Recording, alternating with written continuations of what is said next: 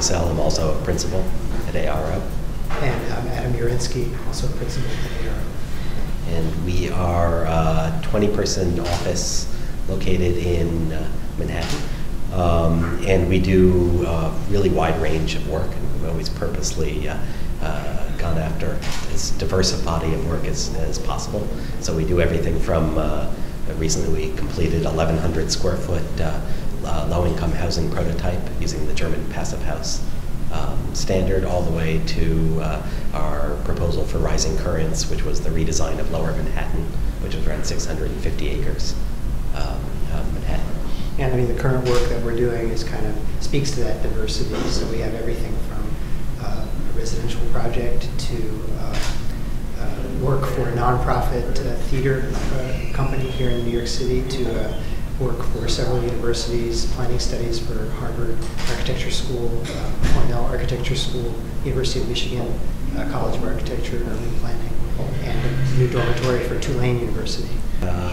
We also, in like the Rising Currents, we have our regular projects and some paid projects. We usually have research projects that are going on in addition to sort of our standard architecture or planning projects. Right now, we're doing research actually for the GSA, which is the Government Services Agency, and we're researching the role of design excellence in architecture for the federal government. So we've been working on that for around 6 months. That's a sort of pure research project. Other times it's been looking into global warming or effects of climate change on Manhattan.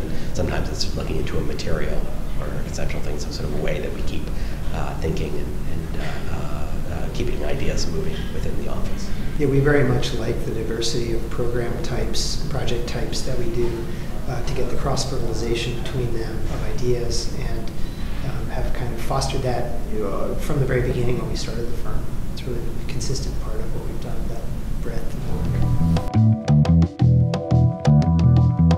Actually, what is architecture? I think that we believe in spaces and buildings and cities that actually engage users very directly, and believe in a design that evolves through use and gains its life and meaning through the use of people. So for us, design is about engaging the client or engaging the site, understanding all of the project parameters, and then trying to create a modern proposal that allows for people to interact with space in a productive and kind of energizing fashion. And I guess what is architecture? I mean, in some ways, it's really one of the things that mediates between you and the world around you. And that can happen at the scale of just your hand going on a doorknob, and the materiality of that, to how, you know, a building for a university can sort of convey the sort of ideals and what that university is. Mm-hmm. And the fact that so many people can explain what architecture is in so many different ways is why it has that richness over time. Yeah, I think, speaking to what Kim and Stephen said, I think the social dimension of architecture and design is something that gets us very excited in terms of the potential to create relationships between yourself, others, and the world around you. But I think it's also the material reality of how things are made that can add quality to how you live. So form, material, how they're put together, and how they mediate, as Stephen said, in very specific ways sometimes between yourself and your surroundings. The Judd. We've been working on a project for restoring Donald Judd's house in Soho that we've been working on for 6 years. 6 years. And in some ways, Judd's work, and I can speak to this really, of how his sculpture engages the world is actually has a lot of alignment in how we think about architecture. Yeah, that there's a kind of directness between a work of architecture and the meaning that it conveys to a person or to a group of people, and that we think about at its best, and it takes a tremendous amount of effort and energy to do this, but this kind of embodiment of our ideas through how you use and experience a form in a very direct way, in a very deep way, is something that we strive for, you know, through our work. And also to try to do it differently each time. Like we're not compelled by a particular formal or conceptual framework for every project. It has to be the same, but we're really excited by the possibility that each circumstance can give rise to a kind of particular solution and design that has vitality and significance for that context. I think architects should be as engaged in life as I hope every person is in their own way. I think architects should not be bound by the kind of conventions of how in the past maybe architects have worked or communicated. I think that a broader engagement with problems and ideas is important. And I think, so we are not, don't respect kind of the traditional boundaries of what architecture might have been, which is formal or compositional limitations, but are interested in things like the GSA NEA project that are more about concepts and relationships between ideas as opposed to strictly making tangible space. So I think thinking on multiple levels simultaneously is important. So I mean, that's. And once you accept that architecture is one of the major ways that people mediate between them and the world around them and society around them, then one of the roles of architects is to help almost become an advocate for the people who are using the buildings, and advocate through design.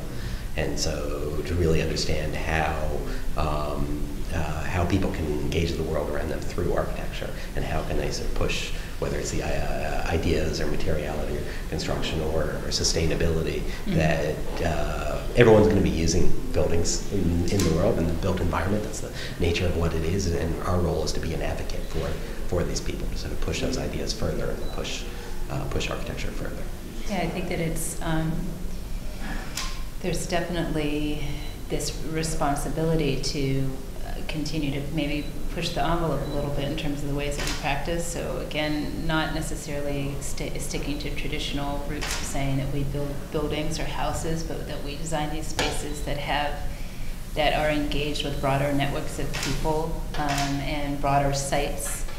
And those spaces might be might actually translate into conceptual frameworks like the GSA study or other types of planning studies, where it's about trying to propose ways that a client or an organization can engage a broader set of, a broader group of people through a series of design ideas. But I think it's definitely the interweaving of the technical and the and the reality of the possibility of real design space, and then the sort of conceptual that is what we try to navigate, and what I would say is a responsibility as an architect and a designer and an educator and whatnot. Yeah, you know what, just to add to that, I think one of the things that we've done historically, because we practice is really what we do full time, and we do teach, all of us, but we primarily practice, is we also think that there's expertise in how you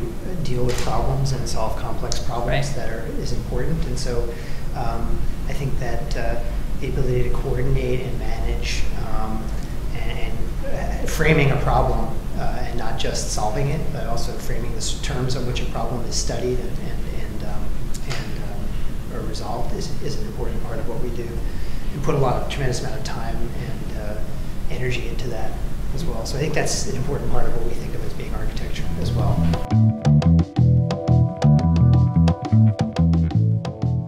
I think there's a couple of different ways to do that. If you think of innovation in terms of material or technology in terms of design tools that you have, they're all, the importance is really how can they further the goals of what you're doing with design.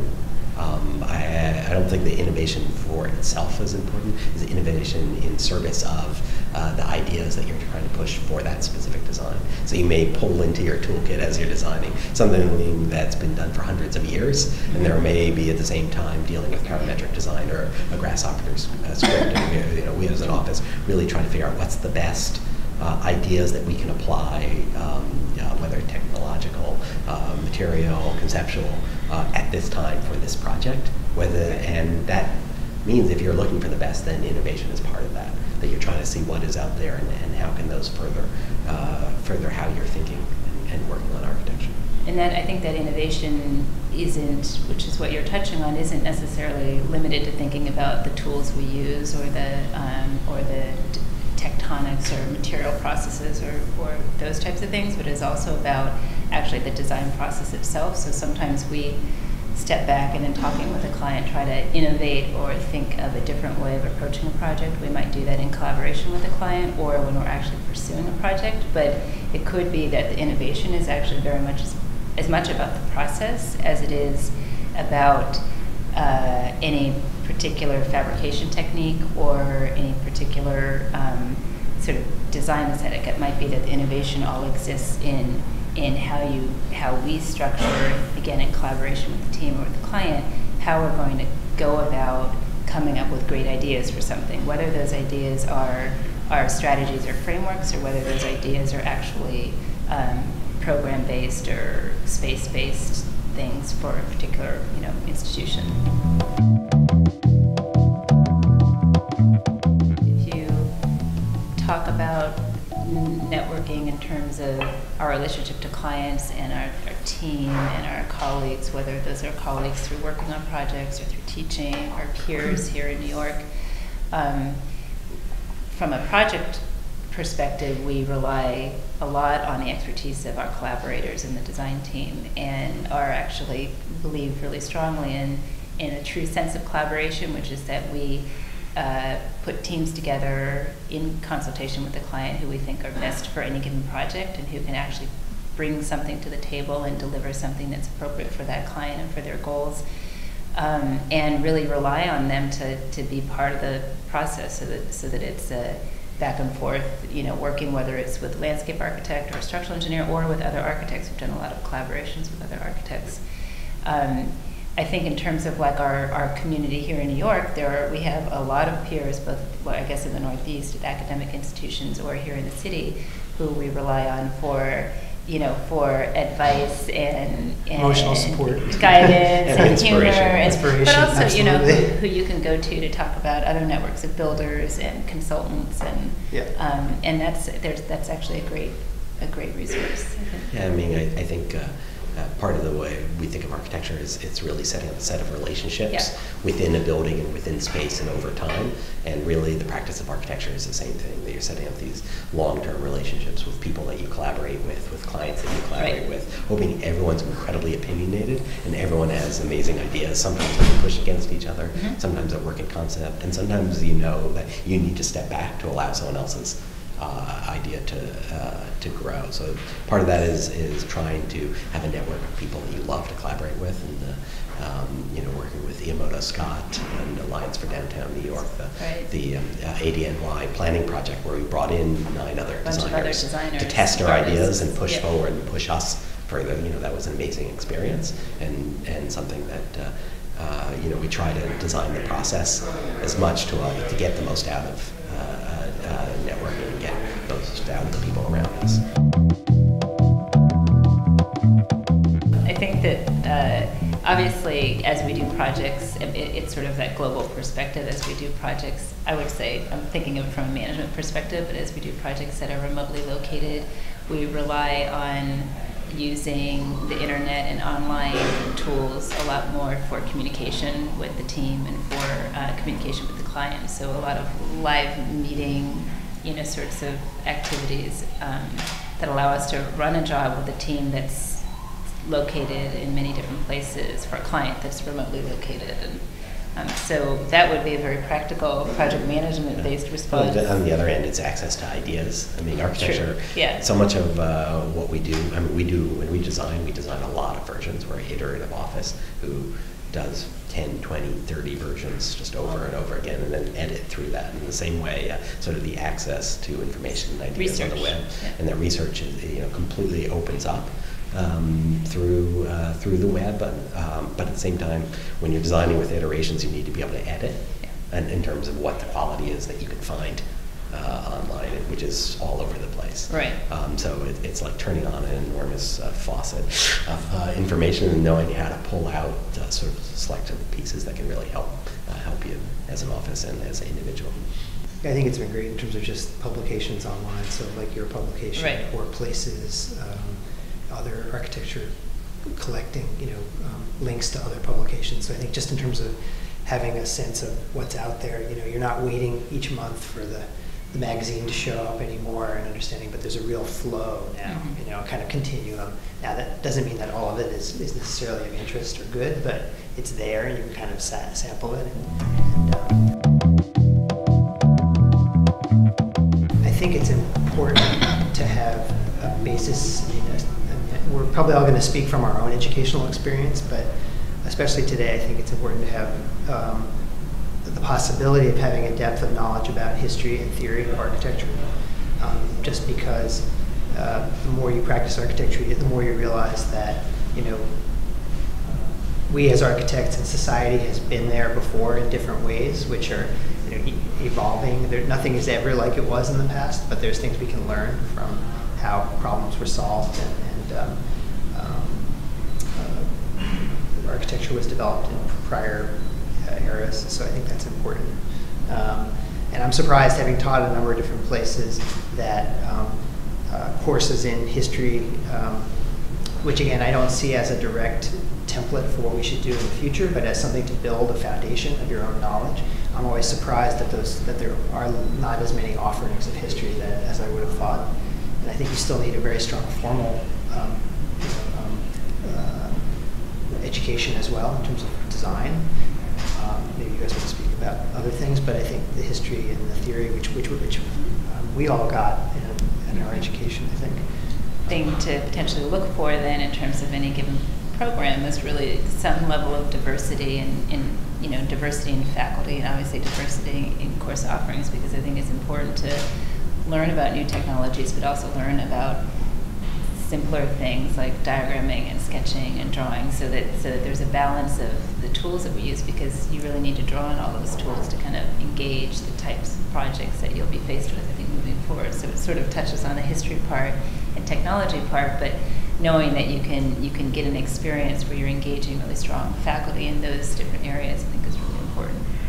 Along that line, the other thing you need is, you don't just need a strong faculty or teachers, right. You need strong students. Yeah. You right. need the people, you need great and that's why peers. your question about networking is that's the network that you're setting Yeah. up for your professional career. So right. if you have strong people that you can have a dialogue with in the middle of the night while you're drafting, that's just right. as important right. as the professor who you're Culture. meeting in the morning. Absolutely. That culture. Yeah. That could be a small group of peers or a big group of Right. peers. Doesn't matter. It doesn't matter about size. It's really about quality and some level of relationship where you can engage the people. And we've around you. probably all found that those people we have some connection to 25 Today. years Oh, later. yeah. Absolutely. So it is important.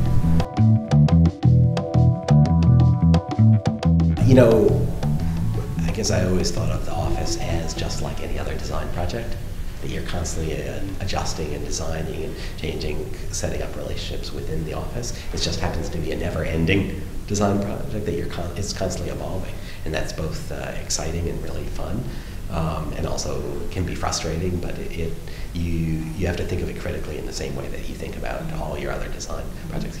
You're designing a process, and you're designing a group of people to work with and then collaborate with. That's what's really enjoyment. It's also, we always said it's like changing things in the office is like changing a tire on a moving car, because it takes it's so difficult to change something as you're designing, as you're working, as you're trying to figure out how you're going to eat, right. Pay people. But that's the sort of challenge and the fun. Yeah, you sort of have to be, I think, a jack of all trades, and I don't think that you necessarily have that perspective as a student per se, or even as a recent graduate. But I think to really have a successful practice and kind of do the work you want to do, you have to have many skills that you're sort of using simultaneously all the time, whether it's about dealing with clients or working with people in the office or working with our consultants. Right. You really have to the design of the practice and maintenance of that and care that takes is as important as any kind of project that goes out of the office for a client.